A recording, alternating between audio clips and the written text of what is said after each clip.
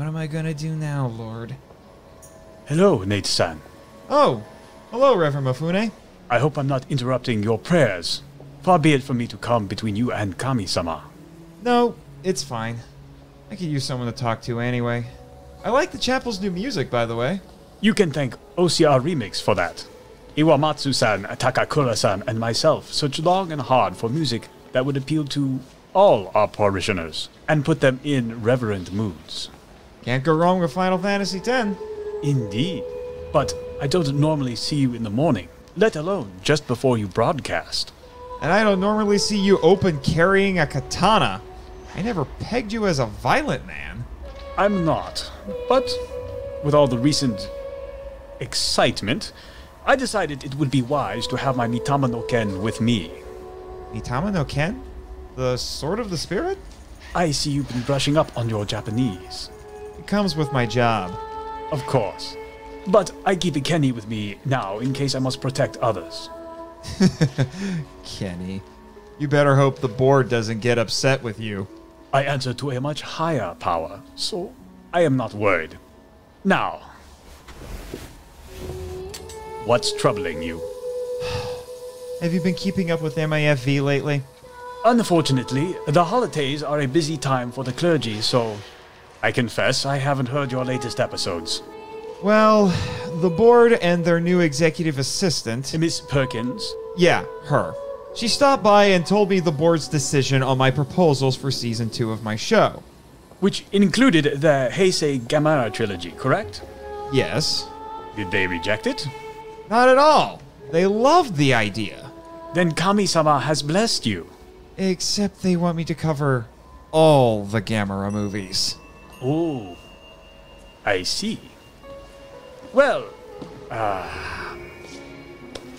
remember the faith of Job, I suppose? Endure the suffering for now until Kami-sama blesses you twofold after 6 months. 9 months. 9 months of suffering. I'm so sorry. Yeah, I know. There may yet be a way for you to find joy amidst this trial, as the Apostle James would say. How? Weren't many of those Showa Gamera films riffed on Mystery Science Theater 3000? Yeah, 5 of them. Watch those with your guests so you can laugh as you slog through them. As Solomon says, a merry heart is good medicine. That's a great idea! I need to get to the studio in 10 minutes, but thanks. Keep me in your prayers. Nate-san, Kami-sama ga mamoru you ni.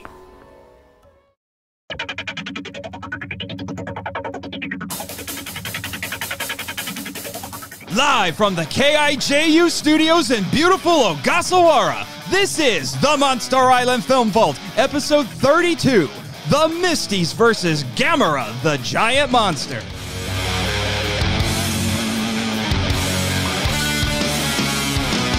Hello, Kaiju lovers, and welcome to the Monster Island Film Vault, a podcast seeking entertainment and enlightenment through tokusatsu.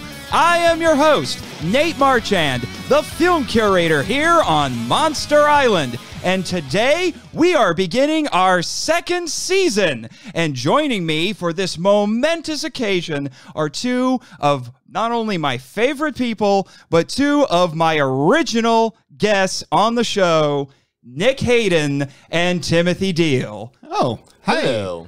Nick, fancy seeing you here. I didn't expect to be here myself, actually. Wait, hold on.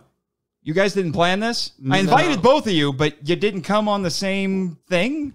Well, I got recruited by this guy in eyeliner, and I rode a submarine to get here. So I'm not sure what's going on. Jimmy, what are you getting into now these days?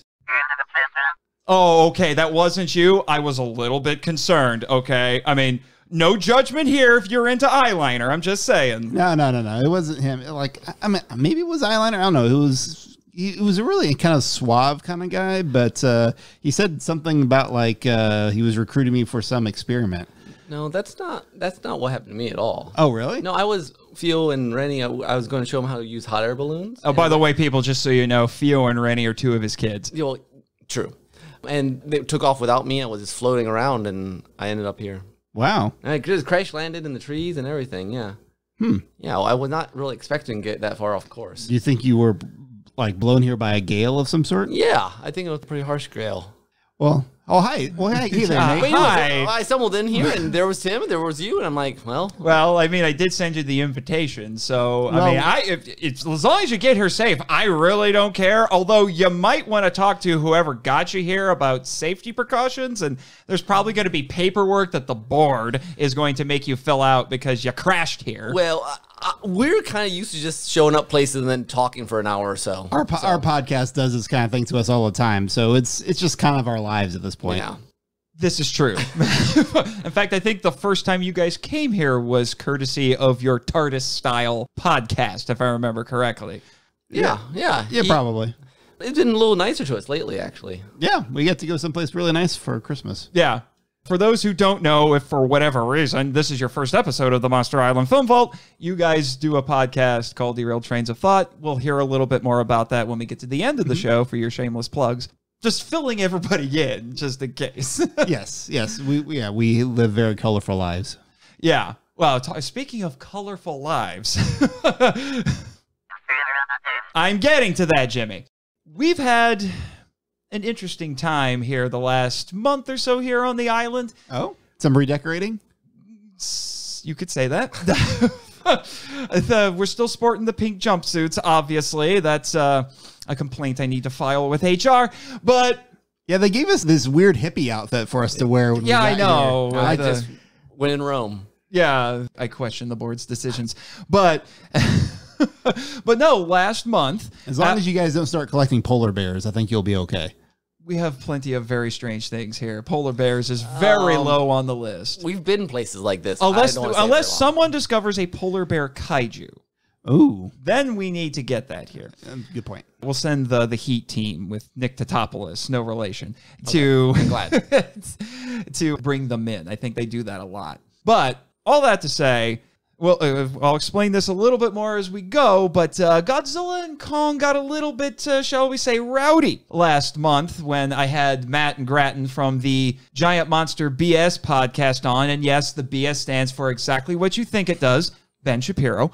But, fight me, Matt and Grattan. But, so they started getting a little bit rowdy. Jimmy then decided that he was going to take care of it himself. And if you're wondering, Godzilla and Kong were getting rowdy because someone else got declared king of the monsters. They didn't appreciate that. So Jimmy, like I said, decided he would take care of it himself by using his newly rebuilt Mechanicong as that's something you might remember, Nick, back from your second appearance. You were wondering, whatever happened to Mechanicong? Exactly. And then I mentioned, well, Jimmy's rebuilding. Well, he finally did it last month.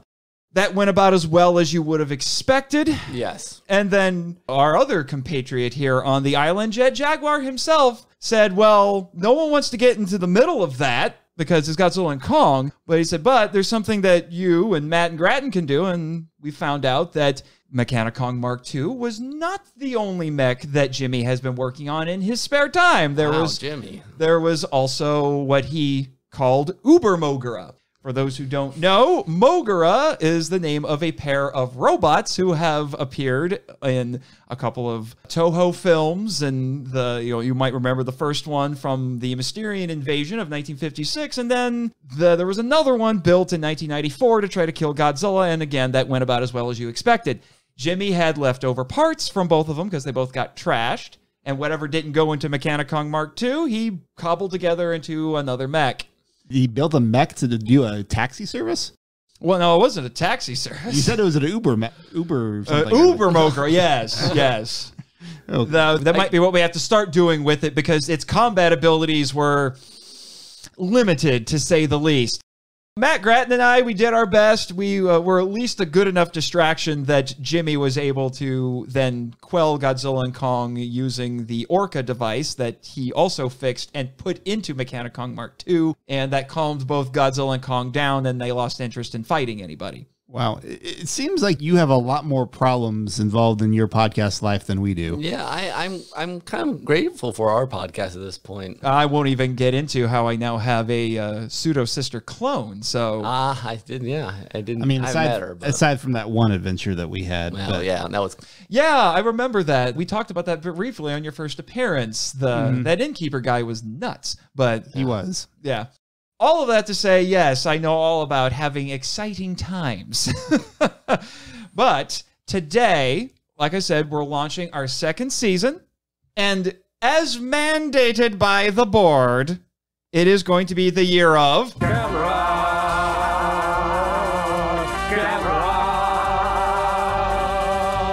Gamera is really neat. Gamera is filled with meat. We've been eating Gamera. Shell, teeth, eyes, flames, claws, breath, scales, fun. Although I think fun might be a little bit debatable, but... Yes. But that's why I am excited to say, because I was a little bit concerned about this when I thought, great, I have to do an entire year of Gamera movies, and only 4 of them are good. Then I was chatting with Reverend Mifune, the Monster Island chaplain, before I came here. I don't think I've met him yet. Oh, you should. He's a swell guy. And he gave me this suggestion. It's like, maybe what you can do in order to get through it so you can get to the good ones is watch the MST3K episodes. And I thought, that is genius, good sir. I'm doing it. And what is it now, Jimmy? We have a voicemail from Miss Perkins. Oh, yippee skippy, the board's princess of PR. What does she have to tell us now? Congratulations, Nate, on starting your second season of the Monster Island Film Vault. And a warm Monster Island welcome to Nick, Hayden, and Timothy Deal. In fact, the board is extending you and the other Monster Island tourists who appear on Nate's show a special privilege. Since many kaiju fans were introduced to Gamera, the newly crowned king of the monsters, by the cult classic TV series Mystery Science Theater 3000, the board has decided that you and future guests this season will watch the MST3K episode featuring whichever classic Gamera film is being discussed on the show, while Nate watches the original Japanese versions. Comparing each other's notes should make for great radio and show the full breadth of the friend to all children's legacy. Isn't that right, Gamera?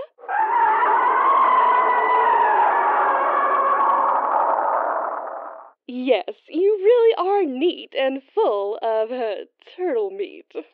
Anyway, enjoy yourselves, gentlemen, and may you find a better way forward. Auf Wiedersehen! Are you freaking kidding me? Aw, well... It doesn't sound too bad for us, at least. Yeah, I'm always up for some Mystery Science Theater. Look at the bright side. What bright side is that? We don't have to suffer with you. Misery likes to be alone. Yeah. That's how it goes, right? That's how it goes, yeah. We'll get a unique vision of us having jokes to tell you about after the fact. You're at the primary source, which is where you need to be, and we don't want to do that much work. Yeah, you're the historian. They're giving you a greater responsibility. You should feel honored by this. We're the plucky sidekicks. Yeah, exactly. Just don't kick us, please. I don't know if we can be friends anymore. Fine. Fine. I don't feel like getting shot into space, so if I want to keep this job and stay terrestrial, I don't care what you say, Jimmy. I know you say space isn't that scary, but fine. Fine. Fine. I'll go into the smaller screening room next to the main one. Okay? Okay.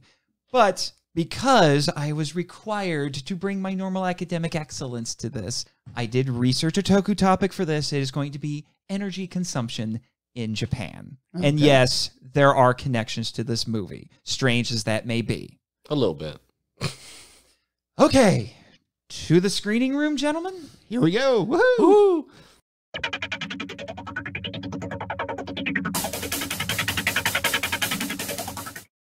Gamera is an ancient and gigantic turtle awakened by a nuclear weapon that is detonated after American fighter jets shoot down an enemy plane in the Arctic. Dr. Hidaka believes Gamera is a turtle from a legend of Atlantis, while an Eskimo chief calls him the Devil's Envoy, two stories that give Gamera an air of the supernatural. Regardless, Gamera is primarily a force of nature and seeks various energy sources, such as power plants, that he can drain for sustenance. However, he does briefly behave anthropomorphically when he rescues Toshio for no apparent reason. Speaking of that, the Kenny of this film is Toshio Sakurai, an animal-loving and foolhardy schoolboy who becomes obsessed with Gamera after the Titanic terrapin saves him during an attack on a lighthouse. He constantly insists that Gamera is actually good despite obvious evidence to the contrary, and he often throws himself and others into harm's way to see Gamera. The inquisitive and intelligent zoologist Dr. Hidaka discovers Gamera and becomes the de facto expert on the Titanic tortoise, going on TV news programs to disseminate information about him or assisting the JSDF in planning countermeasures against him. Aoyogi is the loyal and bold photographer who follows Dr. Hidaka to document his expeditions. The equally loyal and also intelligent Kyoko Yamamoto is Dr. Hidaka's young assistant who, well, assists him on his expeditions.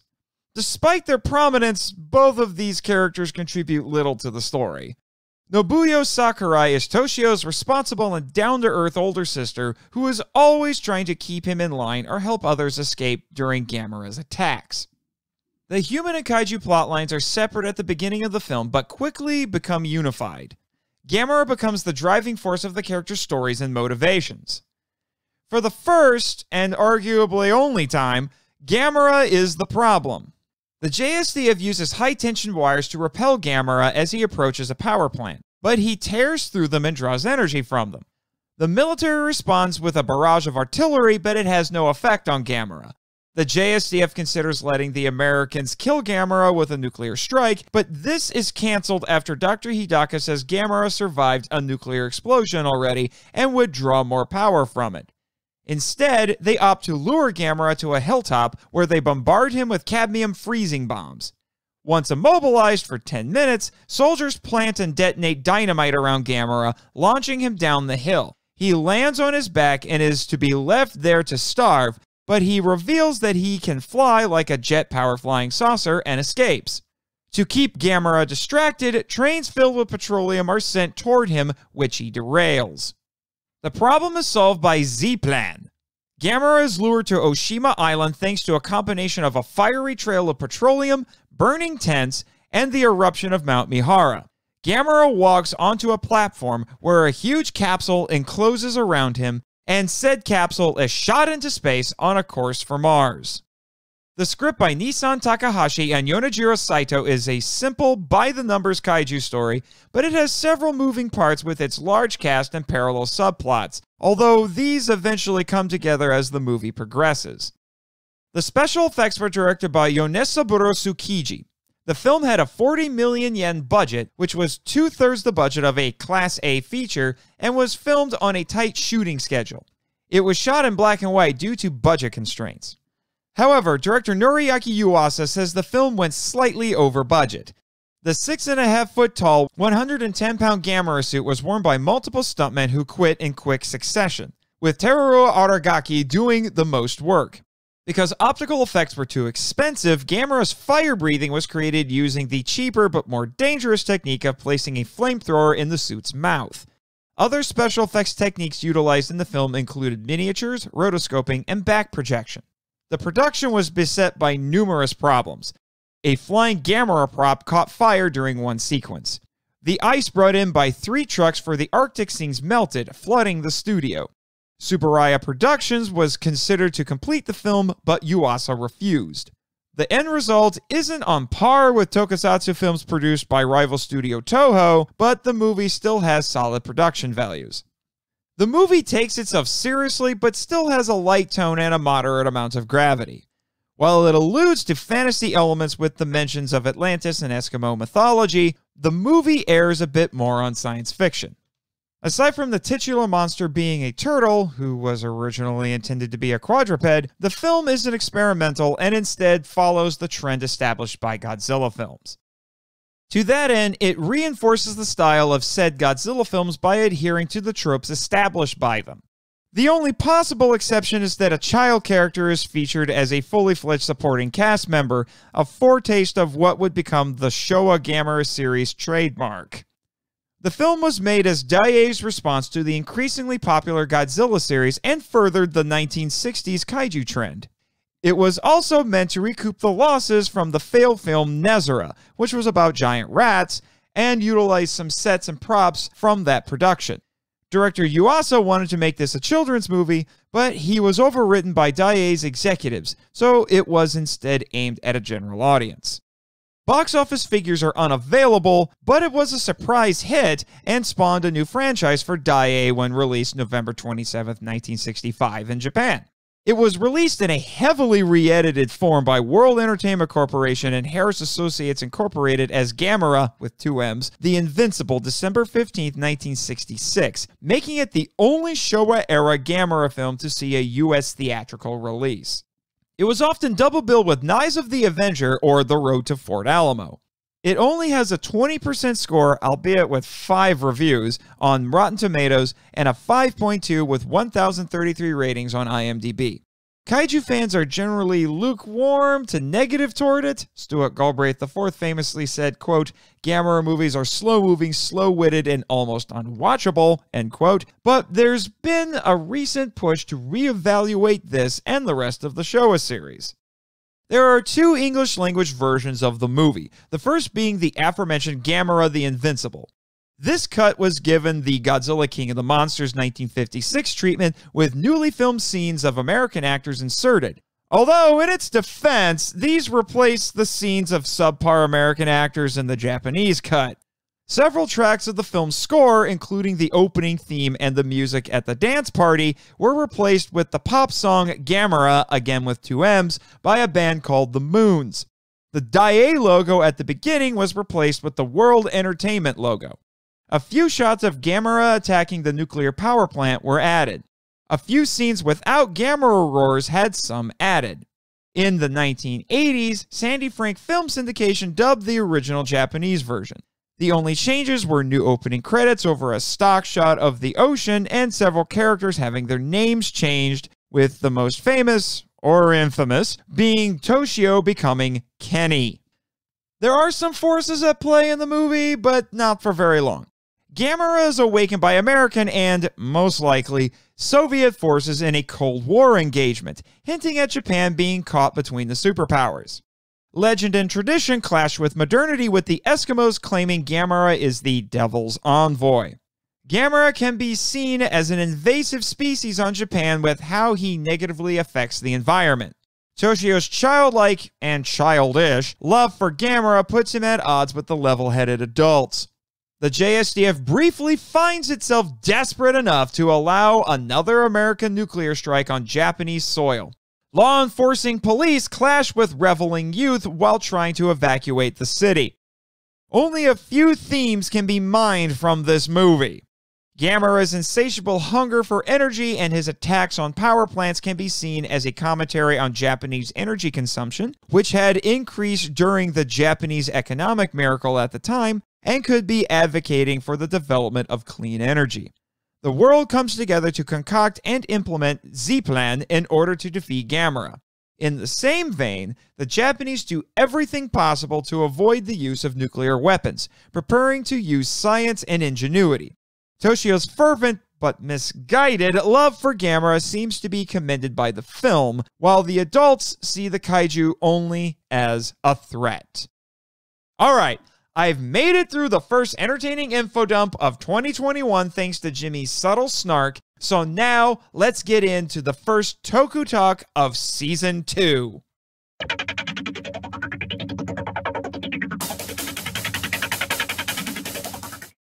Alrighty, now that we've gotten Jimmy's apparently slightly snarkier entertaining info dump out of the way, we can now get into the Toku Talk segment of the podcast. And I can already tell that you guys had a heck of a lot more fun than I did.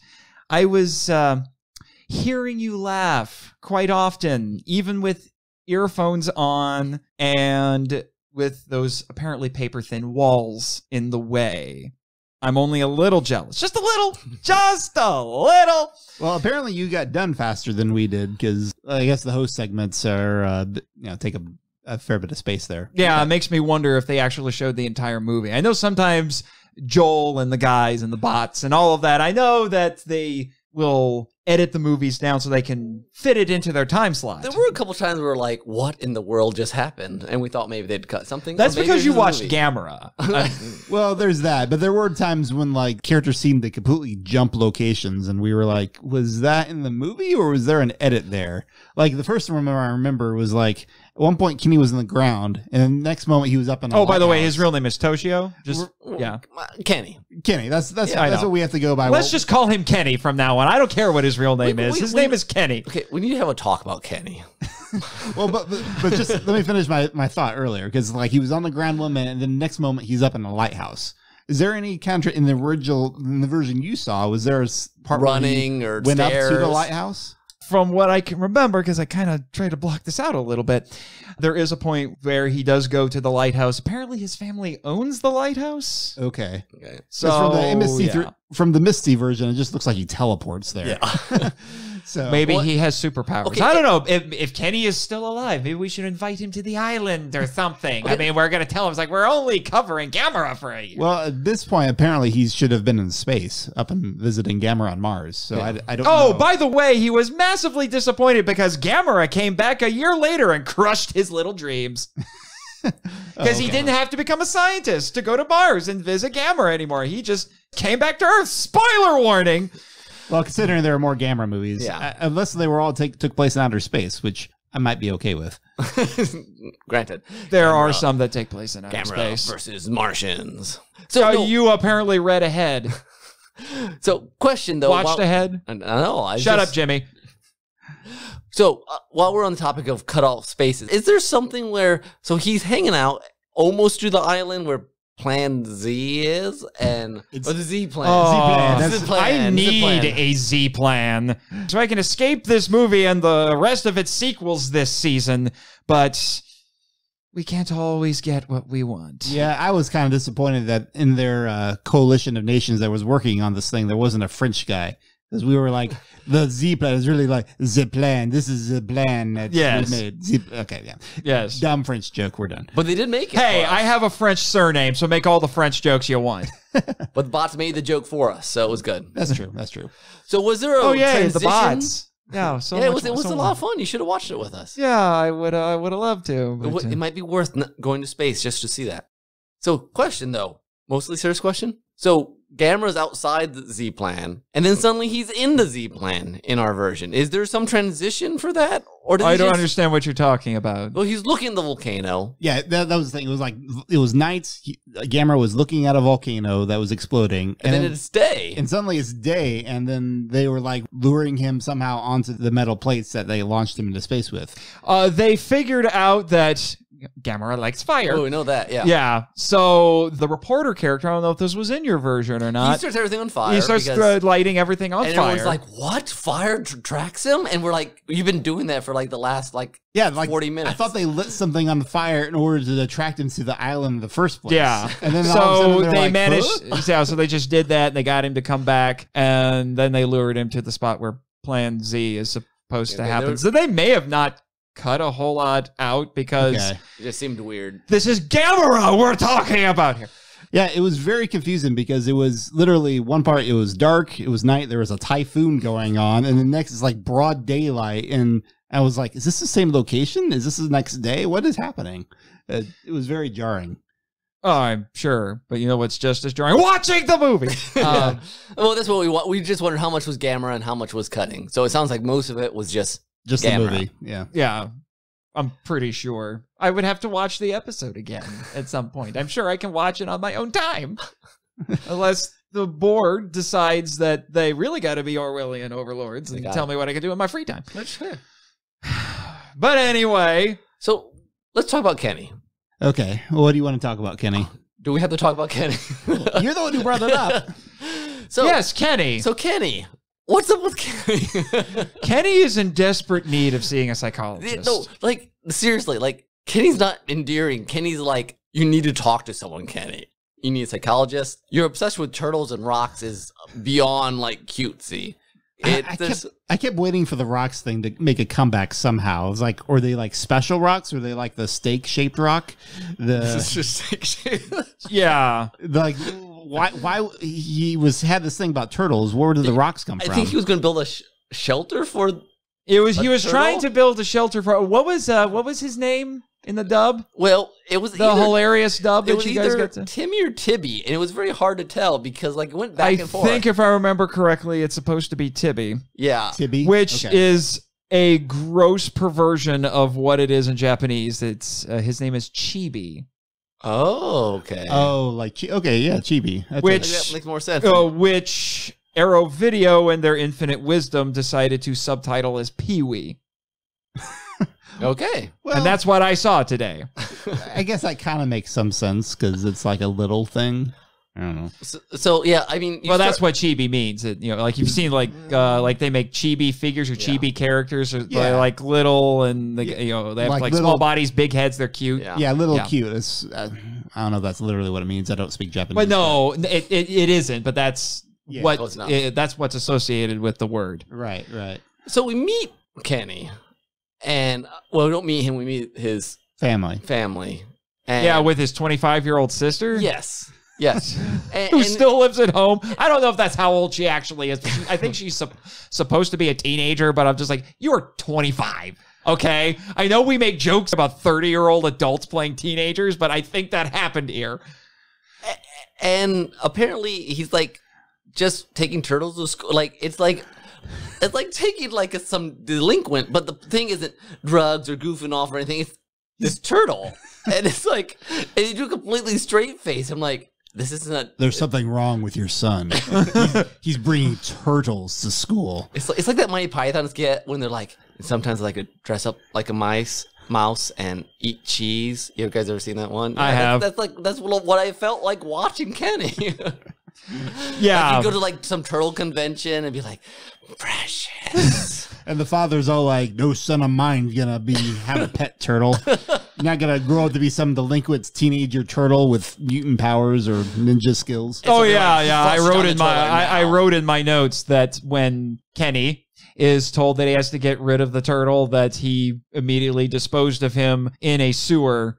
And he wound up in the New rest York. is history. No, apparently he puts him out there, and then later on, like, Tibby, where are you, Tib? Like, what is the turtle going to do? Like, one of the jokes was like, well, he's going to flare? I mean, according to Kenny, he became Gamera, which we all know is bunk. No, he's in the same family. They're family. They're like,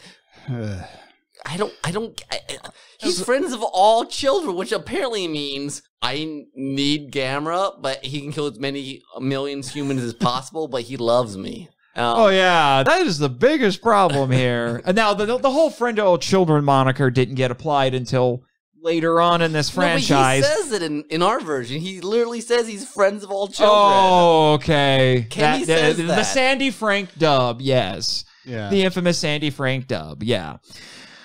So, question, since I'm no kaiju expert and probably don't qualify to be on the show very well, except you play for the one fact on that TV. I bring you on because you are noobs. So, well, I guess that's true. So that's some of our appeal. So, question regarding that: is this the first? And I know it's not the only, but is this the first kaiju story that's got this child advocate thing going on? From what I can remember, yes, there have been children who have appeared in the movies before, but they were usually just bit parts. And from here on out, it becomes a staple of the Gamera movies, with one exception in the Showa era, which will be the next movie. And you'll start seeing them show up in some later Godzilla movies, but they are not the weird, precocious children that we are going to see in the Gamera movies. Oh, calm down. I know one of these movies is about a chapter of your life, a very interesting one. You're still a precocious adult. Anyway. That makes. I got the feeling that I had seen this kind of character before. I don't remember if I've. Well, I've seen a number of Mystery Science Theater episodes, but it's been, some of them has been years ago, so I don't remember if I saw a previous Gamera movie or this one, but I feel like I would have remembered certain details about this one. But the idea of like the kid who's like ridiculously attached to the city destroying monsters, like I've seen this somewhere. Yeah, it's definitely a staple of these movies. It's just like, and it really makes no sense in this, but that's in large part because, from what I was reading, there's a reason that this particular movie has a bit of an identity crisis, and that is because the studio just wanted to do a straight-up Godzilla-style monster movie. But the director, Noriaki Yuasa, wanted to do a children's movie. Oh, okay. Yeah, so... He loves children, apparently, and was completely against doing things like showing the casualties and the monster attacks, because he's like, that's what Toho does in their movies. And he thought it was because, I read an interview with him where he said he thought it was because Toho did stuff for the military during World War II and they felt guilty. So we're going to show the consequences of all of this stuff and all that. And he didn't want to do that. I feel like I would like to have seen Kenny do this sort of thing, like a kaiju / Home Alone sort of movie. Whereas like him and Gamera are like setting up traps for like Godzilla. I think it would have been. I think I could see Kenny doing that. I think we had a kid do that a few months ago here on the island. Caused one heck of a stink. I would imagine so. That Gamera is weird. Let me tell you. Yeah, you bring kids along and suddenly he's listening to them and nobody else. It's ridiculous. Having never seen Gamera, I was a little surprised. I don't know if good or bad. When he's upside down on a shell, and they're like, "Oh, he'll die in like 5 minutes," and I'm like, "Wait, what?" Yeah, like, how horrible is that? No, for one thing, I'm pretty sure, and you do your research if you want, Jimmy. Correct me in your blogs, but I'm pretty sure turtles with enough effort can right themselves. But then the whole idea is that, oh, we're going to flip him on his back and we're going to starve him to death. You are horrible people. No. I get it. He's a city stomping, destroying monster, but you're horrible people. Also, it's probably going to take a while. In the Age of Exploration Act, they would stop on islands and they would collect turtles and throw them, like stack them upside down and just keep them and eat them. I believe that's actually true. Now, a couple hours, I'm like, that's what got me. I'm like, wait, he's like a giant turtle. Why? It would take him weeks, probably.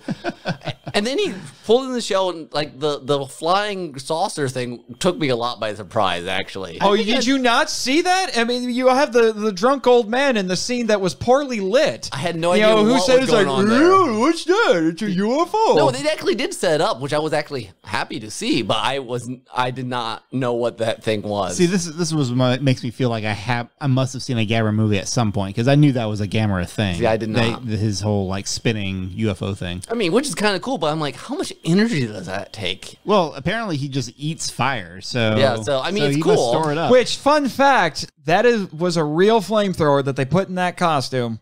Nice.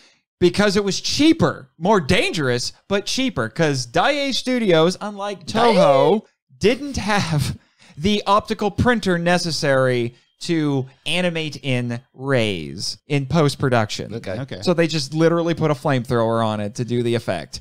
Now, do you know, I don't know how much you know about and if you pay close enough attention, you'll see the little nub. Yeah. Oh, yeah. Oh, yeah. It's pretty clear. I think that's on Yangre, too. You can see the... Yep. Which I've seen that MST3K episode, too. Isn't that where there's a kid and they, like, dance with each other? Yeah. Uh-huh. That's an episode for another day, but Yongari, despite the fact that people call it the Korean Godzilla, or at least the South Korean Godzilla, there's a North Korean Godzilla, too. Was that from new? Yeah, it was. Early in it, or... Yeah, it was in like the middle of the first season on Netflix. Okay. But anyway, even though people call it the South Korean Godzilla, they took more inspiration from Gamera, let me tell you. Yeah. Anyway, so a question I had about the costume. Do you know if it had different, like, were there different iterations, like a version with the flamethrower, one without? You can tell. Yeah, it was kind of depended on the shot, and that was common practice for these movies back then. That makes sense, because like some shots, like you could see him like open his mouth, and he looked really nice and animated. And there'd be other shots where he'd be walking around with his head like just pointed practically straight up, and it'd be like, I know, that's what's going on there. If you want to watch the rest of these Showa Gamera movies, get used to that, because Gamera for all 8 of those movies, half the time looks like he's staring askew at the sky like he's had a little too much to smoke. Oh boy. So I don't know how he sees where he's going. You know. Yeah, I don't have a whole lot to, I feel like I can really, I mean, we're poking fun at a lot of the stuff because honestly, for a non-kaiju person like me, there wasn't really a lot to grab onto. I was like, unlike say when we saw the Kong movies, there was interesting character ideas or, you know, other sort of, there was just nothing new. Here you get a deranged child. Yeah. Yeah. It's like, I've seen and a bunch of stock characters, including the scientist who goes on what I called exposition TV in New York, but still speaks Japanese. And don't get me started on all of those American actors. Oh, man. Oh, my gosh. They're all terrible. The military commander at the beginning, he looks and sounds like Curly from the Three Stooges. And none of these people, this happens a lot. Toho did it, too, in their movies.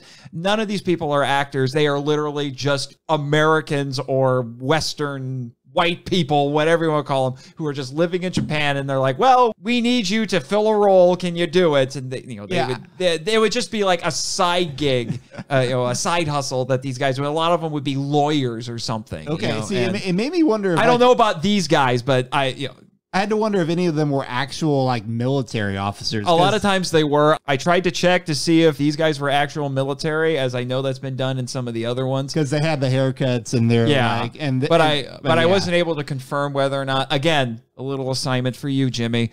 But yeah, none of them can emote at all. No, it's like.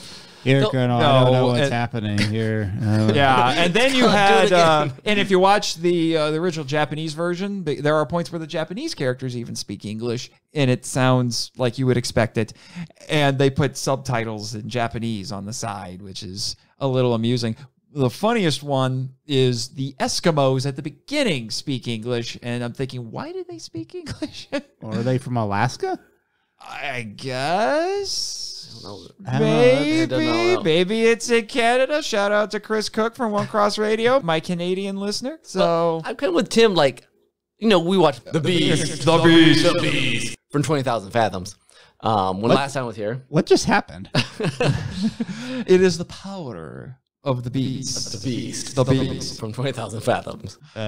Okay. But anyways, and it's a pretty straightforward. But there's some interesting character moments. This movie is like a very witty script. Kenny's kind of psychotic. The part with the train is what gets to me. He's like, you're a homicidal serial killer, Gamera, and I love you. Yeah. I love you. And then the adult in the room, well, one of them is just like, what are you doing, kid? What are you doing? And then, I'm going to recklessly endanger myself and the guy trying to save me. I love you, Gamera. Well, and he just like sneaks on the military bases. No one cares. Like, oh, it's Kenny. Hi, Kenny.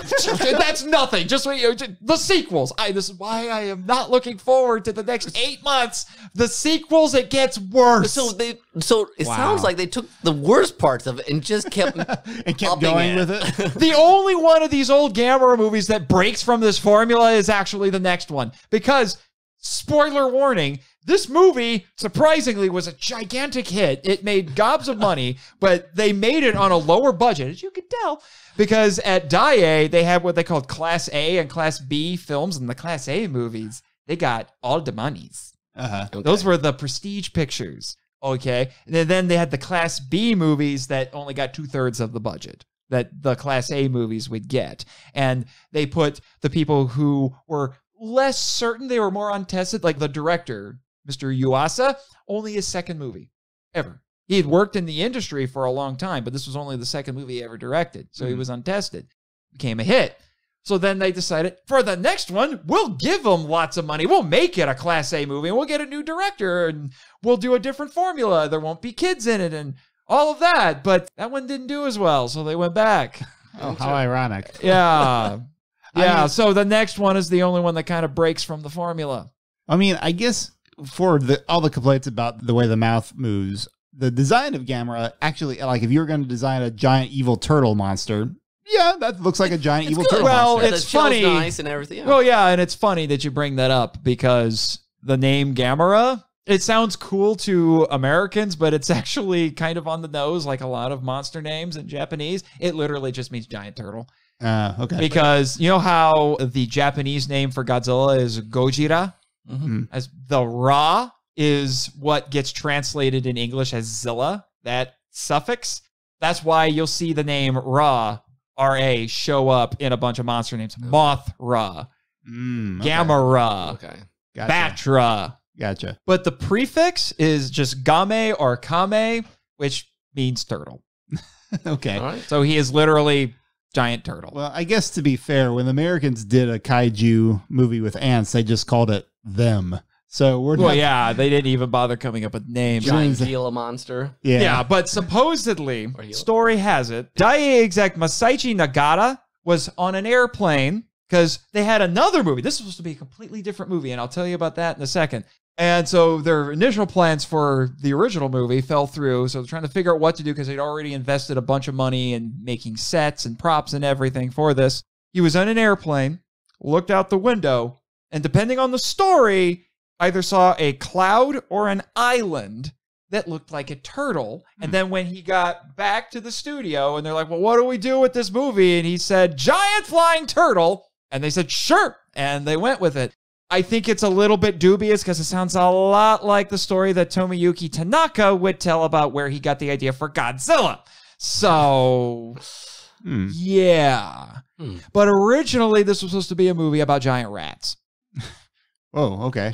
I think the turtle might be better, actually. Well, it was called Nezura, which again just means giant rats. Nezura, Nezu, rats. So that was what this was supposed to be. They were initially going to go the Rouse route, and it was going to be a guy in a rat suit. Okay. So we went from Splinter to Mutant Turtles. Rats. Rodents of unusual size. That's what I was trying to get. But you're welcome. But then they decided, you know what? No, let's not do that. No. And then they made the decision that sank the movie. They decided, how about we use real rats on a miniature set? I'm sure, I can see why that would have sunk it. Particularly the boats. Toy boats. Yes, and toy as boats. you would expect in the best laid plans of mice and men, it went about as well as you expected because 2 words, parasites and procreation. I'm just saying. Yeah, it did not go well. That's a whole to-do, and Jimmy probably talked a bit about it in his entertaining info dump. But there you go. So because all of that fell through, and after many deaths of many rats, they decided that they needed to figure out something to do with what they had. So that led to what you just watched today. And I guess if this is supposed to be a children's movie, turtles are more kid-friendly. Yeah, I mean, Gamera as a creation is actually, I think, relatively interesting. But the whole story just doesn't help much. You say that, but there are a couple of other potential origins that have floated around about this movie. One of which had to do with there being a fire-propelled turtle from a 1962 TV pilot, which was a couple years before this. This was 1965. And also a story about a quote-unquote perverted turtle that appeared when women prayed at a Shinto shrine near Daiei Studios. There was a related story to that also said that turtle would bother female bathers at Nagasaki. I might prefer the Kenny route at this point. The what? The Kenny route. Oh, okay. There are also some mythological connections to Gamera, but I'm saving those for the good movies. Good to know. But like even the love story in this is not much of anything. There's a love story? Well, I mean, barely. I mean, it's basically like reporter stalks. The goddess of good luck? Yes, exactly. And it's like I could use a goddess of good luck right now. I think the goddess of good luck hates me. Yeah, no, that had absolutely nothing to do with anything else going on. And it didn't make any sense why this guy would show up at all these important government meetings. Like, I snuck in here and started things on fire just to help you. Yeah. I don't know. I think there's apparently in this movie, psychosis is more contagious than COVID. Which actually brings me, I should have brought this up at the beginning. I warned you, Nick, as much as I know you love the Beast. The Beast. The Beast. From 20,000 Fathoms. You got a little too close to him. I told you he had prehistoric COVID. I know, and I ended up getting it from him. You got it from him. I know. And then we had a little bit of a scare with you. Oh, no, I'm fine. Yeah, Just I was stay a away. little bit concerned, You just gotta stay away from especially the Beast. with how things have been on the island for a little while. So Yeah, well, I'm sure the fact that I came here in an enclosed metal can underwater kept me quite safe. Yes, I'm sure. Yes. Yeah. We'll go with that. Yeah. Yeah. By the way, fun little fact going back to Nezra, the failed production of this movie is going to be the subject of a mockudrama coming out this month in Japan. Oh, interesting. Nezra 1964, and I hope to acquire a copy of it for the vault. So there's a question. Do Japanese people have nostalgia for this film? They do. Do they? Or at least Gamera in general. Okay. I'm not quite sure if it's as strong as it is in the United States. There's definitely a lot of nostalgia for Gamera in the United States. Mostly because of the MST3K episodes, as you saw tonight. Well, okay. I mean, that's fair. But yeah, I don't know. It's just one of those things like it. Yeah, I'm always fascinated by the people who are get invested in such things when, I had a hard time. I do feel for you, Nate, to be honest, watching the non-Rift version because there wasn't a lot for me to grab onto. There's not much direct. Yeah, I mean, like, there's not much motivation for most people. And then the ones that have motivation don't make any sense. There's lots of scenes. We mentioned at one point, there's lots of scenes of people yelling insistently at other characters who just ignore them. Kenny, stop! Or get out of the. Why are you dancing? There's a monster coming. Who cares about Gamera? Yeah, it sounds a little bit like Jimmy and I on most working days. Oh, calm down. Although I do have to say that one transition from Gamera causing destruction to guitar riff was pretty great. You know, the funny thing is, Jimmy mentioned this in the entertaining info dump, but there's actually kind of 4 cuts of this movie. There's the original Japanese version, which I had to sit through. And then you guys saw the MST3K version, but they used the Sandy Frank redub that was made in the 80s and released on VHS. And that was the Japanese version, just with a very silly dub. And then there was another version released in the US. And by the way, this is the only Showa-era Gamera film that got a theatrical release in the United States. The rest of them went to TV. And it was called Gamera the Invincible. Gamera with 2 M's. Because apparently the US distributors thought that it would be confused for the word camera. Yep. Camera. Okay. Camera. Yeah. And they cut out the terrible American scenes and put in only slightly better American scenes. And they took out they actually filmed brand new versions. Yes, of it's like things? Godzilla King of the Monsters 1956. Now 20% better. And whatever footage they kept, they just dubbed over that. That seems like a lot of extra work to improve something that was not going to be. It's like putting a Band-Aid on a gaping wound. Yeah, you could say that. And they also gave the movie a new theme song that if I had it on my soundboard, I'd play for you, but it's pretty much just a highly repetitious 60s pop song that just goes, Gamera, do, do, do, do, Gamera. Nice. Those are all the lyrics. And that drones on for about 90 seconds. Oh, that sounds... And that's what you got in the credits. Wonderful. Makes you miss the Gamera song, doesn't it? Not really. Yeah. So there was a lot of fire though in this movie. I guess that was good. Yeah, there's fire. There's fire. Yep. Mm-hmm. That fire.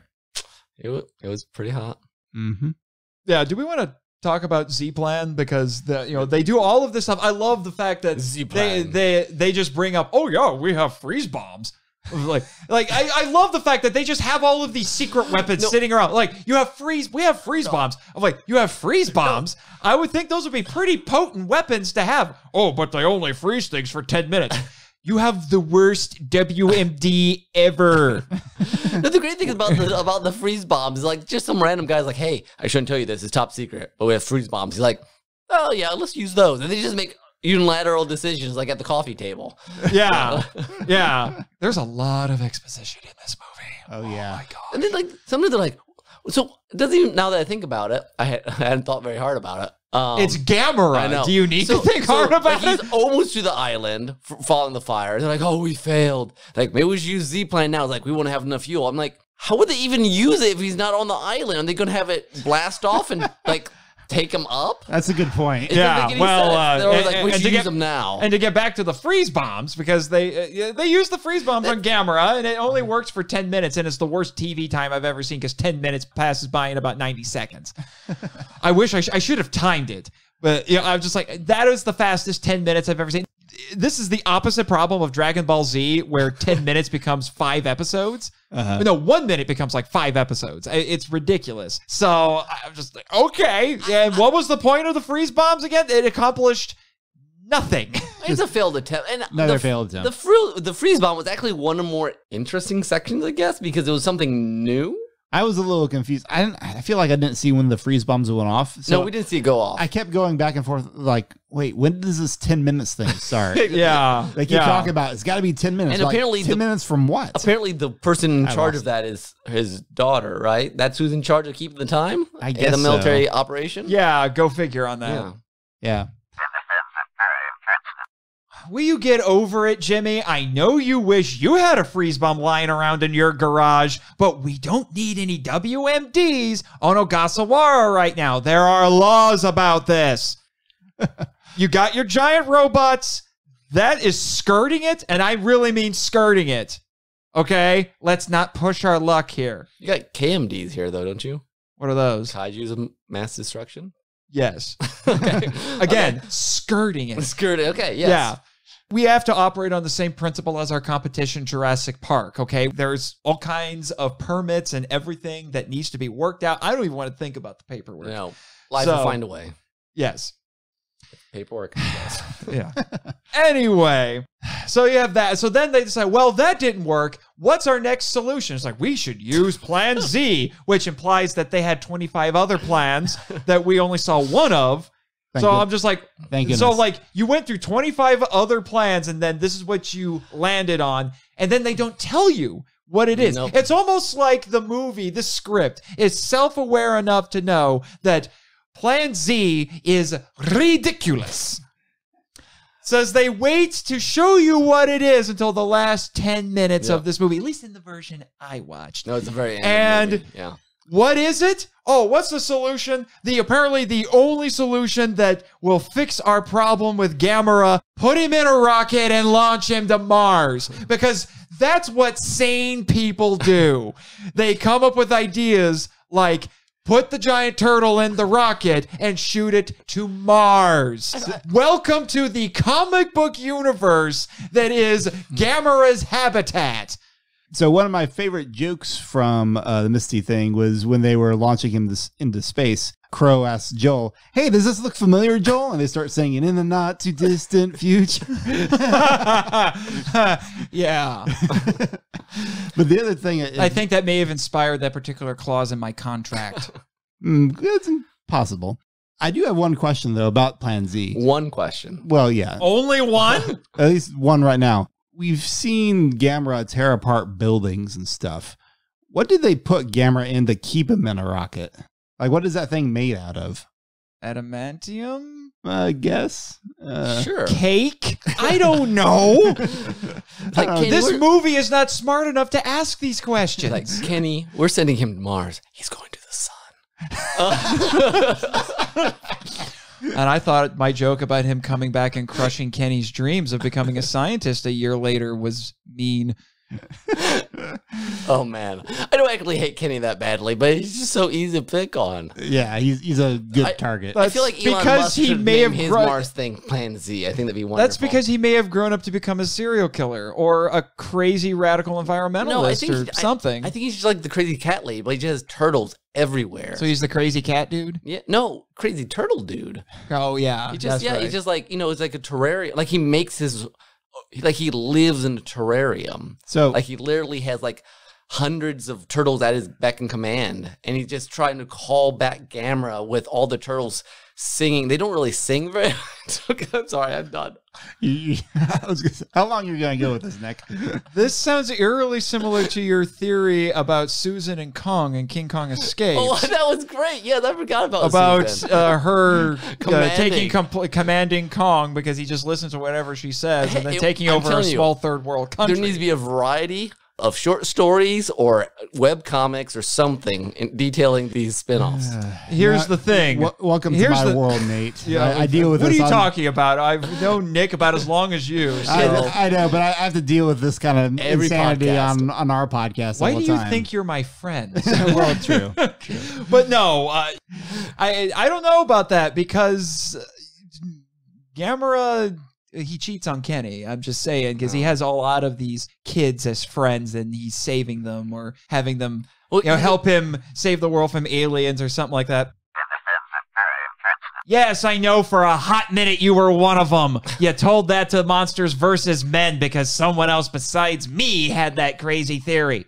I feel like in that case, the Gamera and the Doctor might actually get along pretty well. They both have their own like companions, human companions, then all the time. It sounds like. Well, then maybe you can find something worth watching in the sequels. I don't know. Well, not necessarily, but now, okay. Another question. I have two questions, but three questions. We'll start with the one that's more relevant to what we were just talking about. In the other Gamera movies, is that when he becomes more of a guardian? It's like I know they friend to all children. Yeah, they start because I noticed he starts shifting in that direction, starting with the next movie, and then the third movie in this series, which is Gamera versus Gauss, is where the formula starts to solidify, and then I think around movie 4 or 5, they just throw in a Gamera song sung by a choir of children to announce his coming. Okay. Which is where the inspiration for the MST3K version came from. Gotcha. So basically, is it the next movie or is the other one where it becomes like it's always? I would say Gamera versus Gauss because there's no kids in the next one. Well, but I mean, like when he starts, it always be like Gamera versus someone. Oh yeah, the next one's because the next one's Gamera versus Barugon, not Baragon, Barugon. It's a U, not an A. Gotcha. Because there's a Baragon. We have a Baragon on the island. Okay. Second question, and I don't know this show because I don't watch South Park, but I kept having to ask myself, is there any inspiration between the Kenny and South Park? I have no idea. Okay. So, I have no idea, although I can tell you right now, there are people who wish the kids in these movies would die, but it just, probably not. That thought crossed my mind. So anyway. No, Jimmy, I do not wish death upon you just because you were one of those kids. I'm sure he has got very fond memories of it. Jimmy's lived a colorful life, probably even more colorful than ours. Oh, cool. Well, I'm glad you've got warmer memories for that than your war in space. Most definitely, but he's saving those for when we get to that movie. Okay, gotcha. All right. Well, did you have anything else we needed to cover here, Nick? I think that's all I've got. Yes. That's all we got. Okay. What else can we say? This movie was not great. Yeah, it's not. Okay, I'll be nice. I will be nice. I will grant it this. It's not terrible. I've seen worse movies on There are MST3K. worse movies. There are worse movies out there. but it is freakishly mediocre, I feel like. Freakishly mediocre. That's accurate. Yeah. I think that should be a rating from now on. Like. Freakishly mediocre. I'm just saying, compared to what comes after this, particularly when you get to the 70s, you'll be missing this one. But you guys don't necessarily have to watch those. You just have to listen to me talk about them. Okay. Well, we wish you the best of luck. Or you can watch the MST3K episodes. That might do it. We wish you the best of luck in your endeavors. Someone's got to do it. Yeah. Not all heroes wear capes. I need a cape. I'm owed a cape. I had a cape. At one point. I had a cape when you came here. But the board took my cape away. Aw. I'm a little upset. Apparently, one of them decided it would look better on him. He didn't appreciate me having a cape. Yeah. All right. The next step in this process will be getting to the Toku topic.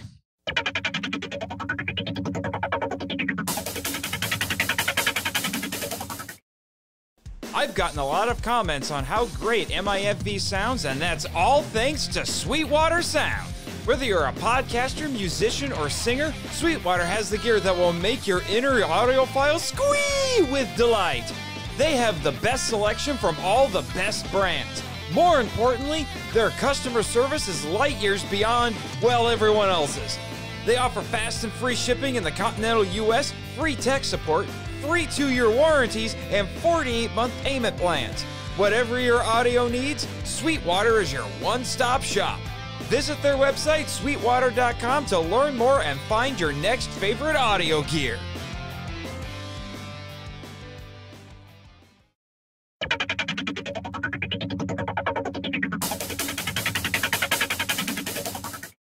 Okay, so now we're going to move on to the Toku topic, which, as I said at the beginning, is energy consumption in Japan. Because believe it or not, there is a pair of essayists who actually try to find substance in this movie, and when I read this particular chapter of their book, which is called Japan's Green Monsters, so it's Rhodes and McCorkle, the names of the authors of this book. I've used this book before, actually, in some previous episodes. I decided, you know what? This sounds like the topic to use for this episode. I even dusted off some, shall we say, old notes from my previous podcast life to go along with this. But basically, their argument is that Gamera is an out-of-control processing plant that is destroying nature. Yes, I think an English person could say that. I don't think the movie supports that. When you say English, you mean like English professor, English no, students? like literary people, like me, might say Did that. Did you make that connection watching the movie today? No, what I could say is, if you wanted to use the movie to jump off on anything, I could see jumping off on that. I don't think anyone making the movie had that behind what they were making. That is not what Rhodes and McCorkle say, though. So why is that? What do they? How do they prove? I mean, obviously. Well, their chapter went into a lot of things that had to do with invasive species and all kinds of other nature-related things, but I latched onto the energy angle that they were going at because that was the title of their essay in this particular chapter. I mean, Gamera does, he goes to power plants, geothermal plants and stuff and sucks up all the fire. That was basically their argument, is that he is constantly consuming energy. And that taps into, as we'll get into, some very real cultural things that Japan has to deal with. And then, I'll be interested to hear, but I suppose it's possible they're just kind of in the zeitgeist of the cultural moment. And so it's just like, oh, what do we do with this guy? Oh, let him eat up the energy sort of thing. Yeah, that seems more natural than saying he's supposed to be a direct one-to-one representation. Well, their argument is that, and maybe it didn't come through in the version that you guys watched today, but there are lines in the Japanese version where he is described as being akin to a power plant. Okay. Constantly consuming materials and all of that. Okay, well, let's see one of the big reasons they bring it up is, as you pointed out, geothermal plants. Yes. So Gamera attacks a geothermal plant. Would they even make a giant deal of explain what that is? Because apparently it wasn't common knowledge to the viewers. Yeah. At this point, and this is one of the things that they were bringing up, is they argued that Yuasa and his crew were bringing that up because geothermal power is clean energy and it's efficient, but it's difficult to implement. And at this point, 1965, there were no geothermal plants in Japan. Okay. So the fact that they had it in the movie was, I don't want to say wishful thinking. It was more like, this is an ideal thing that we want to see. Yeah. And then a year later, in 1966, the first one opened. Okay. So it was, I guess you could say, forward thinking. The problem, as is very common in Japan with a lot of things in terms of Japanese culture, is it's a bit of a catch-22. Geothermal power is a double-edged sword. It's clean and renewable, like I said, but Japan's geology, which is what makes geothermal power possible, is also what causes earthquakes in Japan. Which are the earthquakes in this thing? I mean, he is an earthquake. But that's a very Japanese thing with kaiju. They're essentially walking, living natural disasters. And Japan's a very disaster-prone country. Yeah. Which is, again, something we'll get into with this. And the line from this essay said, Mother Nature is a harsh mistress, in reference to this. So, as I mentioned, Gamera, according to these two, at least in this film, not so much in the later ones, is a living processing plant constantly and greedily consuming natural resources, as we see with him eating fire. Yep. And that is a thing that stays. The whole fire eating thing is a thing for pretty much the entire franchise. And we do occasionally have to feed him fire. I don't, but the crews around here have to feed him fire, keep him happy. American flamethrowers, as Giant Monster Messages would say. There's even a line from Professor Murase, Dr. Exposition, I think is Gamera welcomes flames. Oh no, I called him Professor KFC. I think that's that was the Dr. joke. Exposition and Professor KFC. Yeah. Colonel Sanders. The Colonel. Yeah. Mm-hmm. Gamera welcomes flames. Radioactivity would make him happy. We don't feed him radioactivity. We give that to Godzilla. Yeah. Because Gamera was apparently a radioactivity hipster. He was eating radioactivity before Godzilla was. Ooh. Yeah. In fact, Hidaka theorizes that Gamera gets angry because of a lack of energy. Then Gamera causes widespread destruction after consuming all the energy sources in sight. It's possible Yuasa saw Japan's huge economic growth in the 1960s, the Japanese economic miracle, which I've mentioned several times on this show and in other places. This was the beginnings of it. Japan was in the thick of it. And so there's a lot of art that is making commentary on that. So that's kind of the crux of their argument. They also mention in the same essay the kappa. Have you guys ever heard of kappas? I don't know. No. They are Japanese folkloric creatures, and they had insatiable appetites, and they would consume fish and cause widespread tidal disruptions and flooding when they were displeased, which Gamera also does. They also, according to Japanese folklore, would eat children, which they don't have Gamera do. Nope. Much to the chagrin of many people who watch this movie. No, yeah, it looked like for a minute Gamera was going to eat Kenny at the lighthouse, but nope, he just caught him instead. Yeah. And in that regard, furthered his destructiveness by allowing Kenny to live. Yes. But the thing is, just like I said, so they're arguing that he's unchecked consumption of natural resources, which disrupts nature and all of that. And that does play into a very real thing that is going on in Japan, which has to do with their energy consumption and their energy independence. Because, as Americans, I think we take it a little bit for granted. And trust me, I've had to learn to adjust a little bit living here in Ogasawara. Japan's does not have nearly the level of energy independence as most other first world countries. So Japan has struggled for decades with their energy independence, like I said, because it's an island nation with few domestic resources. Because of this, Japan imports most of its energy. In fact, in 2010, Japan imported 187 megatons of coal, which was 20% of the world's coal imports, and 99 billion with a B, cubic meters of natural gas, which was 12.1% of the world's gas imports. And then in 2014, it was fifth in the world for energy production behind the US, China, Russia, and India. Wow. Notice how those are all countries with much larger populations.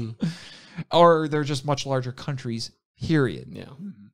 Japan once generated 30% of its electricity using nuclear power, and this is one of the biggest catch-22s in the entire issue here with energy. It had the third highest number of electricity generating reactors, with 53 behind the US and France. Oh, France has come back now. Z-Plan. Z-Plan. Yeah. But since the Fukushima disaster, it has been shutting down its nuclear plants out of safety concerns. Again, going back to the fact that because of their geology, they're disaster-prone, earthquakes. And what was a huge factor in the Fukushima disaster? An earthquake. And as you can imagine, this has put considerable strain on the country. Electricity is expensive to begin with, and it's only gotten worse since then. As nuclear power has decreased, fossil fuel usage has increased. And a big reason why it's a problem is another thing that plagues Japan a lot is typhoons. So coastal flooding and all that, and you have to have nuclear power plants near a water source so they can cool it. Yeah. So again, it goes back to because another part of the issue with Fukushima was a tidal wave, a tsunami. So yeah, we'll get into complicated. that. Yeah, it's complicated to say the least. We'll get into that. So Japan's energy consumption, here we go, doubled every 5 years from the end of the war to the 1990s. Wow. So at the point that this movie was being made, they were in the thick of it. From 1960 to 1972, its consumption outgrew its GNP, its gross national product. By 1976, Japan consumed 6% of the world's energy supplies with only 3% of the world population. I know that's a lot of numbers, but I hope that's all making sense to everybody here. Yeah, it sounds very Japan. They're very technologically driven, but at the same time, yeah, it makes sense. They have limited resources. I mean, island nation. Yeah. It is the fourth highest user of solar power behind Germany, Italy, and China, but solar energy is just not quite as viable as it needs to be, particularly in a country like Japan. Mm-hmm. Yeah, solar energy seems to be very, I mean, I'm no expert, but it seems like it's mostly good for small community, like a farm, that kind of deal. It makes sense for that, but when you try to... For a giant Here's city, I can say, because I'm not an expert either. You know, that's what I have you around for, Jimmy. Oh, that's an area of engineering you're not an expert in either? Oh, I guess you don't know everything. Scotty, you are not. But anyway, yeah, I'm not an expert either, but having it on that large of a scale just isn't viable right now. As a consequence of the Fukushima disaster, efforts were made to liberalize the electricity supply market. One was the feed-in tariff scheme, which encouraged utilities and companies to invest and purchase renewable energy sources. Then METI, which is the Department of Energy in Japan, encouraged this by setting prices as renewables. Small businesses can now select from 250 companies selling electricity and wholesale electricity. In other words, it deregulated power companies so consumers can get their electricity from the lowest bidder. However, and I will admit some of this may be a little bit out of date now. Talking to you, Kyo Itoshi, feel free to tell me I'm wrong. However, in 2015, the Japanese government released a proposal that would revive nuclear, calling for an increase of 20% by 2030. I'm not 100% sure if that's still going on right now. This reverses a previous decision by the LDP, or the Liberal Democratic Party, and claims to be aiming for a, quote, realistic and balanced energy structure, end quote. But another reason why the geothermal plant is significant in this movie is because geothermal energy is one of the go-to supplies that the Japanese are trying to develop, especially since Fukushima. Japan has 18 geothermal plants and the world's third largest geothermal reserves. METI is looking into over 40 possible locations for more geothermal plants. But like I said, it's a bit of a double-edged sword. Japan has gone from getting half of its electricity from coal in 1950 to half from oil in 2001, and this has only increased. However, thanks to the oil crises of 1973 and 1979, oh, that sounds a little bit familiar. Yes. I talked about those. Japan did decrease its oil consumption slightly, like most other people had to. Yeah. Japan's energy self-sufficiency dropped from 19.9% in 2010 to 6% in 2014. Oh. This ranks it 33rd in the world when the incredibly small Luxembourg, there's a very oblique, deep-cut MST3K reference for you, is 34th. This makes the country vulnerable to the influences of international situations when acquiring resources, and I can only imagine what COVID land has done to all of that. Japan's also considered using hydrogen. It's a good alternative. It's clean, but it requires a lot of infrastructure, so it's expensive to get it started up, and so that won't be viable for years. It's also highly flammable. This is a thing I hear a lot when people talk about using hydrogen as energy. They keep talking about like things will blow up like the Hindenburg. And I've heard some people try to explain, it's like, no, it's not going to work quite like that. But there is the concern that it's flammable, so it could be potentially dangerous in urban areas. And I mentioned coal. Coal is abundant and cheap, but it's dirty, and they want clean energy. Mm-hmm. So they've also started looking for hydrothermal deposits on the seafloor, as well as oil and natural gas for offshore drilling. And they also have tried offshore wind farms. So they're doing pretty much anything in their power, in their ability to be energy independent. And because of that, they've gotten very good at energy conservation. Makes sense. Yeah. Which, as I said at the beginning of this segment, does feed into this movie. Because if you listen to Rhodes and McCorkle, this movie is about energy consumption and unchecked energy consumption. So, with all of that in mind, what do you guys think? Well, I imagine the kids that this movie was apparently made for would be really appreciative of this discussion of Japanese energy management. Yeah. No, I was going into this thinking this is not going to be the most exciting topic, but I got to do it anyway. Well, I guess what I mean by that is I'm speaking a little tongue in cheek because like we're hearing two different things. Like if this movie was made for kids, then I can't imagine that he was certainly informed by energy stuff going on. For those who listen to our podcast, you wouldn't be surprised to hear that we are very much against like death of the author stuff. And usually the clear implication of what the story is about is probably what the story is actually about and not what someone else is bringing to it.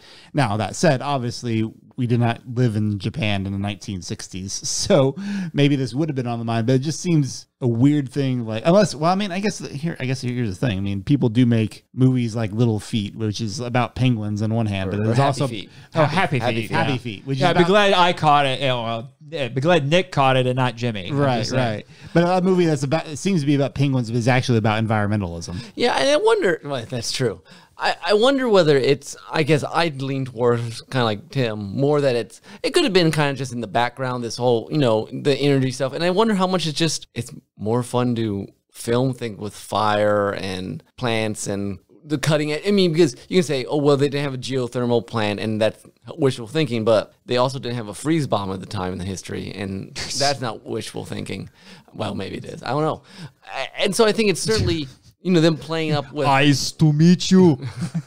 There, your token Thank you. Mr. Freeze reference. I was And you know what? looking for it. You know what? I will gladly take it. Yeah. I will gladly take it. Yeah, you should. But, yeah, I guess I have a hard time thinking that was, like, purposeful. Like, I want to say these things.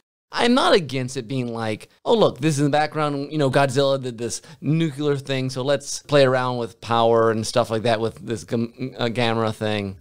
But I guess, and maybe I'm just skeptical, I somewhat doubt that was like, my subtext is this thing, as opposed to being more like, well, nuclear power is kind of cool in these monster movies, so we'll use other power stuff. And fire is always nice, and we can't do ray things. And it's cheap to film on power plants versus in city. I don't know. Yeah, I lean. If I may put my grad school hat on here for a second, I get the impression that they don't come out and say this, but I think the idea that they're getting at is that it may have not been intentional, but it was part of the zeitgeist at the time. I could buy so that. It was coming through without them necessarily thinking about it. Now, the way that they phrased some of the things they said in their essay made it sound like it was supposed to be intentional, but I've read interviews of Noriyaki Yuasa, and he says nothing about that at all. No, that's very different than Honda saying stuff like Brotherhood of Man. Yeah, with Ashiro Honda, it was very purposeful. It was very intentional. You watch, you'll find out, Tim, if you ever watch the original Gojira, it is very intentional. Sure. The subtext and text in that movie. So, and you can usually tell when a movie, if they're I don't know if they're trying to be intentional, but there's usually something, it's a very intangible sort of quality of like, this is meant to be taken at a deeper level. Like King Kong, there's a lot going on thematically in King Kong that I think is reasonable to extrapolate from. Yeah. Which we did. Yeah. I'm with Nick. Yeah. It makes sense to see it within part of a zeitgeist of like, this was kind of in the culture of the time. So it informed some ways. I wonder if it's also just in the culture of kaiju movies at the time too. I mean, just sort of things. I mean, again, it goes back to the idea that Japan's a disaster-prone country, and those disasters threaten their power plants. Yeah. Because they're located in areas that, on one hand, make it possible for them to generate the energy, but also make them vulnerable. So how many films into the Godzilla series were out by the time this movie came out? You would ask me that. I believe 1965, you had 5. Okay, so at that point, did the Godzilla movies have a habit of the eating nuclear power or that kind of stuff? Not eating nuclear power, that came later in the Godzilla series.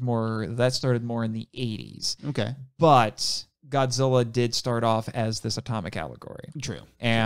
by this point, he had evolved to embody different things, which Rhodes and McCorkle also argued Gamera is multifaceted and represented different things. They make that argument, but I don't think it quite fits in this regard. Later, Gamera came to mean different things, but at this point, Godzilla had gone from nuclear allegory to force of nature. The original King Kong versus Godzilla was a satire of commercialism, again, tapping into the Japanese economic miracle and what was going on at that time. So, but he was still more or less the force of nature, but the movie itself is a satire. So at this point, he was still the force of nature, although at this point, he had... Actually, it might have been 6 Godzilla movies. Now that I think about it, I keep forgetting there were 2 in 1964. But at this point, he had started to make his shift to being the hero. Okay. I mean, I had wondered when we first saw the nuclear plane crash as a result of, like, that was something that I wish we had brought up. That was actually something that was really interesting, that they tapped directly into Cold War tensions, which the Godzilla films didn't really do until the 80s. Well, and I thought for a minute, I thought that was kind of the angle this particular kaiju movie was going to go in. Like, Gamera was woken up as a result of war, and so we should seek peace. Or, like, again, another comment on nuclear arms race. Which is why I do find it a little bit interesting that you have this worldwide coalition that comes together to do Plan Z. Z Plan. And they specifically mentioned, at least in the version I watched, that they had the Americans and the Russians. And I'm thinking, they caused this problem at the beginning. Well, because it's at least implied that the Americans are fighting Soviet planes that have the nuclear device. Yeah, it's never laid out who exactly the Americans shot down. Yeah, it's implied to be the Soviets, and that's the most logical choice. But that's, again, a very Japanese thing, again, that you developed a lot more in the 80s Godzilla films, where Japan feels like they're caught in the middle between the two superpowers in the Cold War. But it is interesting that they introduced the element at the beginning and then kind of dropped it, which is one of the aspects that makes this movie feel like kind of a mishmash of a lot of kaiju ideas. Well, I wonder if that's part of the problem, even if there was supposed to be this subtext, is that the movie's all over the place, and so it never gets delivered. Yeah. And so you basically have to make lots of effort to even do that. And I guess you can connect the dots. Okay, I'm that and that and that. But the movie itself is not a natural. I don't know, natural. It's not a. It just isn't like, oh yeah, this is what you get done with the movie. Like, oh yeah, this is what this is about. You just get done and be like, okay, now what? Yeah, and I think that might actually be closer to what you're talking about. Maybe the fact that these two essayists were pulling so many different ideas from this movie, just this one movie. Is because the script is really scatterbrained. Yeah, it is scatterbrained. It's just full of things that you could potentially interpret, but it never really latches onto any of them. The energy consumption thing is probably the one it latches onto the most. Yeah, it would be, if you're going to make an argument, that would be the best of the ones you're going to make. Yeah, as compared to talking about nuclear power and nature and Cold War tensions and all the other things that I've mentioned, invasive species. Yeah. They made the argument like this is one of the few kaiju movies that deals with invasive species. I was like, okay. If they did it for a minute. And then they were done. Yeah. So, yeah, I think they honestly give this one a little too much credit. I think they overtook things that were just there for in the general what's going on in culture and what you throw in this sort of movie. And maybe I'm wrong. I wasn't there at the time. Yeah, well, I mean, we are the dirty modern Americans looking at this movie right now, which is one of the foundational points of this podcast. We're not a film review podcast. We're a film appreciation podcast. And one of the things you have to take into consideration, you know all about this, Tim, having studied film, that you have to look at particularly classic films, and doubly so with foreign classic films. I mean, if classic film or foreign film by itself, you already have to look at it in a different context. But when it's both, you really have to. We're not the original intended audience. Sure. So you have to look at it through the lens of, as best you can. You can't fully put yourself there. And this is one of the things I strive to do with this podcast, to bridge that gap, to show people this is what the original audience at that time and at that place may have gotten out of it. And to read other things into it, even though I know there's plenty of literary theory and criticism out there that would do it, I think you veer into dubious territory when you start to do that. Now, if you contextualize it by saying, I'm bringing up ideas that are as far as we can tell, Universal, Yeah. I think you can do that. You and I used to write Christian devotionals. Yeah. I still do, actually. And we oftentimes would use movies. And clearly, They're those not Christian movies, those movies. creators of those movies are not intending But they're their stories to be applicable. taken. Yeah, they're applicable. Yeah. So you have to take application into consideration as well. But when it comes to stuff like this, again, context is king. Yeah. Yeah. And that's one reason why I was asking about like what was going on with Godzilla and kaiju movies in general at the time. I was kind of curious, how was this movie informed by not just what's happening in Japan, but what other kaiju movies were doing? Yeah, this was made on the cusp of the kaiju boom. I will tell you that. I'll probably get into it a little bit more in some later episodes. Like, in particular, 1967 was called the Year of the Kaiju, because every major studio in Japan released a kaiju movie, including ones that had never done it before. And in some cases, they released more than one. Pretty much, when you get to about the mid to late 60s, kaiju in Japan were like superheroes are in the United States now. They were getting cranked out all over the place. They were in the movie theater. They were on TV. They were showing up everywhere. You couldn't get away from them. And then, much like I expect superheroes, unfortunately, will do in the United States, people got burnt out on them and they moved on to other things. Yep. And they haven't quite made the resurgence back to that level of popularity ever since. Although they do show up in like even in anime from here time to time. And I don't just mean like the Godzilla anime. I mean like in Naruto or Naruto. There's sometimes some interesting spirit things, which are essentially giant kaiju. I don't remember what they're called, but I don't recall either. I haven't gotten that far into Naruto yet. Yeah, it's toward the end. They show up in there. And they're in like, I guess you could say in Legend of Korra. There's some of that kind of stuff, or even in the very end of Avatar: Last Airbender. But I guess that's more an American made production that's inspired by Asian stuff. Hey, it comes full circle. Yeah, because without King Kong, there would be no kaiju. That's true. So it's only fair. There would also not be a Stay Puft Marshmallow Man. Yes, and the Stay Puft Marshmallow Man is a kaiju. Fight me. Fight me.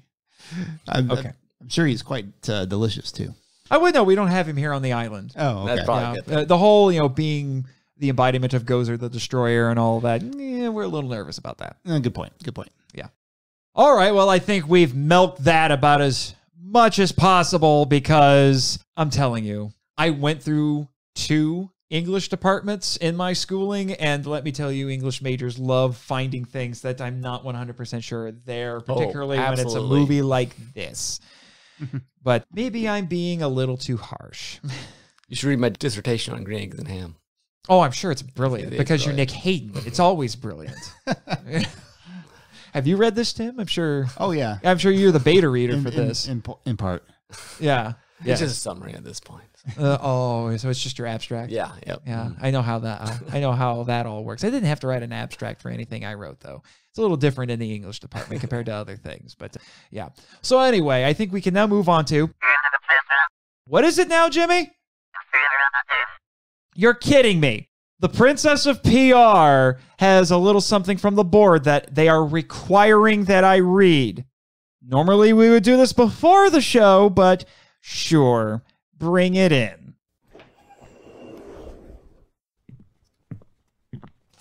All right, so what ridiculousness do we have today? Greetings to all our distinguished guests and residents of Monster Island. Oh, I guess it goes to you guys. Oh, okay. Thank you to all who serve and thrive here on our humble corner of the world. A very special thank you must go to the dynamic duo of Nate Marchland. Really, guys? Really? Miss Perkins, you couldn't bother to spell check this? You disappoint me. And James B. Morgan, host of the MIFV podcast. Clarification, I'm the host, he's the producer. Okay? This is like a Tim Taylor, Al Borland thing. He assists me. Anyway, it is with great excitement the Monster Island Board of Directors would like to declare 2021 the year of Gamera. Yeah, I know all about this already. And bestow upon him the title of, apparently they upgraded it now, one true king of the monsters. You sure you guys want to do this? That already caused a little bit of commotion. Do we have to fire up the robots again, Jimmy? Okay, I'm glad to hear you have them at the ready. All right. Hopefully Mogura has all of its weapons in now. Oh, excuse me, Uber Mogura. When he's not taxiing things, apparently. This, of course, was not an easy decision. But thanks to the immense popularity of the Arrow Video Gamera collection released last year, the board felt it appropriate to honor our favorite fire-breathing Terrapin with the title and celebration he so richly deserves. To our employees and volunteers, when interacting with Gamera over the next year, please show your appreciation in a respectful and honorable way. A private dinner party, will be held on Friday, January 15th at the Allison Adams Grand Ballroom to help ring in the new year and thus momentous occasion. Okay, this is news to me. Invitations have already been sent out to those the board thought might want to make the most of the experience. As always, thank you one and all for being the best part of living and working here on Monster Island. We would not see a better way forward without you. Cheers, and here's to an exciting and eventful 2021. Signed, the Monster Island Board of Directors. Wow, that's very official. Yeah. It is. It is. Got their signature and everything on Nice. it. So, there's that. All right. There Then. you go. I Congrats wonder if I'm on the Gamera. guest list. Yeah, congrats to Gamera then, Yeah. I guess. Hopefully the other monsters will appreciate that title. Well, like I said, Godzilla and Kong don't appreciate it. Yeah. But, You might have well, when you have Arrow Video making trailers for their Blu-ray collection that literally says, the king is dead, long live Gamera, it might go to a certain turtle's head. But anyway, now we come to a very important segment of the show, which I was trying to get to before we were interrupted by this announcement, the Patreon shoutouts. Ah, yes.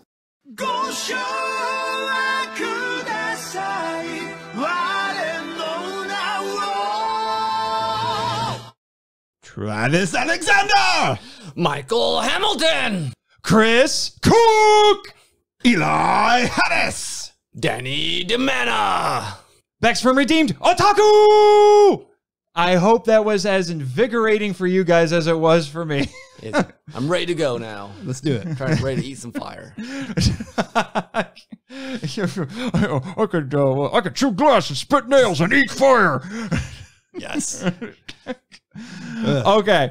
Since we're at that point in the show, I shall let everybody know that with this being season 2, what our next episodes are going to be. My next episode will be a continuation of my mini-sode series. Well, in this case, the extended mini-sode series.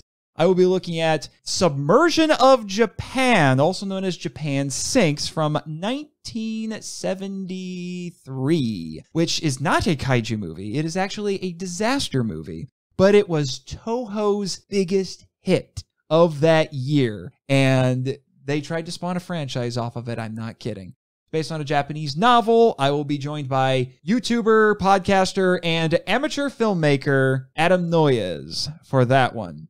I think it'll be a very interesting discussion. It'll be a very different thing. In some ways, Submersion of Japan is like a kaiju movie with no kaiju. Okay. Well, we wish you a flood of success. You're welcome. Pun times, everyone. Fun times. Yes. And then the Year of Gamera will be continuing, much to my chagrin, with the first sequel that we talked about a bit tonight, Gamera vs. Barugan from 1966. It is also an MST3K episode, and my MSTies for that episode will be our friends Joe and Joy Metter. They will be making yet another appearance on the show because Joe is one of the biggest Mystery Science Theater fans I know. So it was only appropriate to have the two of them on. Yes. I'm still going to be angry that I'm not watching that. Yes. Maybe you need to work on renegotiating your contract. I think I might have to. We have to get a hold of some of the lawyers here on the island or something. I'm sure the board's got an army of lawyers that I could try to talk to at some point. You tried already? Drat. Nice try anyway, Jimmy. I appreciate that. Contrary to popular belief, you and I are actually friends, despite all the badgering we do to each other. Aw. Yeah, good-natured ribbing. And now we come to another important segment that sometimes I forget to do, but it's very important because no episode of the Monster Island Film Vault would be complete without it. It's time for some shameless self-promotion. Go for it, gentlemen. Oh, well, we can do that. Yeah, go for it, Tim. Well, thanks. So we've referenced our own podcast. Our main one is called Derailed Trains of Thought. We talk about all manner of storytelling for the creator and consumer. There's a fair bit of talk about Lost on there, but if you really want to hear us talk about Lost, that's for our spin-off podcast, The Weekly Hijack. Where we watch an episode and instantaneously talk about it. We're currently going through Lost. This is a rewatch for us, so it's full of spoilers, but we're in the middle of season 3. I believe it should still be in 3 by the time this episode comes out. We're looking forward to tackling season 4. We have to go back. So yeah, Go back to a different island. A different island, yeah. Yes. But on Derailed Trains of Thought, we talk about all kinds of things related to story, both things about how to make a story, Genre, how you read stories, how you interpret parts of it. stories, Yeah. what are different ingredients of stories. So, Fun fact, the first podcast I ever appeared on was yours. so yay, we helped you get your podcasting feet wet. Yep. So yeah, hopefully there's something there for everyone. Okay, and just to remind everybody, if you would like to support the show on Patreon, that would be amazing. But we're now starting a new feature on the Patreon that I am calling MIFV MAX, which stands for More Awesome Extras. Thank you, Danny DiManna, for that ridiculously wonderful 90s sounding name. You are amazing. So that will include all kinds of new extras. You can hear bonus audio, a lot of bloopers and outtakes, tangents, because I do have to edit some things out from the live broadcast. And you'll get some behind-the-scenes blogs. You'll get early access to episodes. And I'm also putting some very serious thought into starting a periodic, maybe monthly video live stream for patrons only that is called MIFV Max. But in order to do that, you have to go over to our Patreon page and start supporting us for as little, I say that again, as little as $3 a month. And also, one of the things that we love here on the Monster Island Film Vault is getting feedback from our listeners. So please rate and review us on Apple Podcasts or wherever. I think I just found one that was called Podchaser. So it's like this whole website where you can rate shows and individual episodes of podcasts. And if I see those reviews, I'll share them on the air and respond. But we also really love it when you send stuff to our mailbag or if you DM us on social media. So if you'd like to email us, it's feedback@monsterislandfilmvault.com. Tim, can I get a ride home maybe? Well, unfortunately, some bald guy just blew up the submarine that I came in on. So I don't know. I hear that this other island, though, they've got a runaway on. Maybe we can get a lift. Okay, yeah, I think that'd be a good idea. So we need to borrow an outrigger. Jimmy, can you help him with that? What? I already paid you for my round trip last time. Why should you charge us extra? Well, okay. Yeah, he drives a hard bargain. Indeed, he does.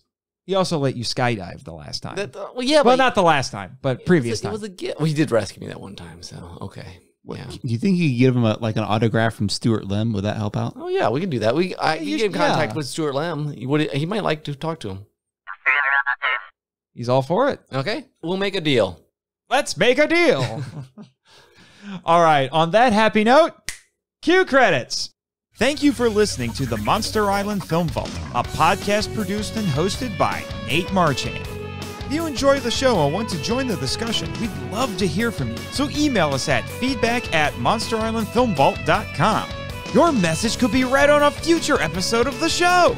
Our website is monsterislandfilmvault.com. Follow us on Facebook and Instagram at Monster Island Film Vault, and on Twitter, where our handle is at TheMonsterIsla1. You can also follow Jimmy from NASA on Twitter at NASAJimmy and the Monster Island Board of Directors at Monster Isla BOD. I have fulfilled my contractual obligations! And be sure to subscribe to us on YouTube, Spotify, and Twitch. The podcast logo was created by Tyler Souls from TylerDrawsComics.com. Our theme song is Wanderer on the Offensive, live edit by B33J, Sarax, Juan Madrano, and Nonsensical Lexus, which is a remix of Counterattack, Battle with the Colossus, and The Open Way, Battle with the Colossus by Kowatani from the video game Shadow of the Colossus. All film and audio clips belong to the respective copyright holders, and no infringement is intended or implied.